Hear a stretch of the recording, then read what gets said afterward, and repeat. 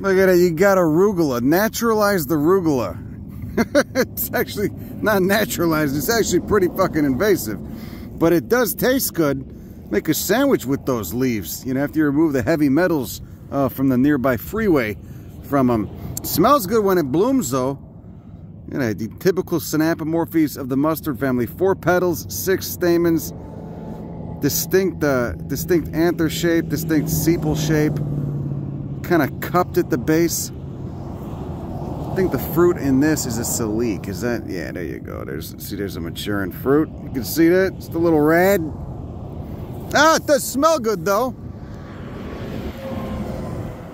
And there's shit tons of it. There's fucking miles of it. Look at that. God damn. It does kind of make you wonder what was here before.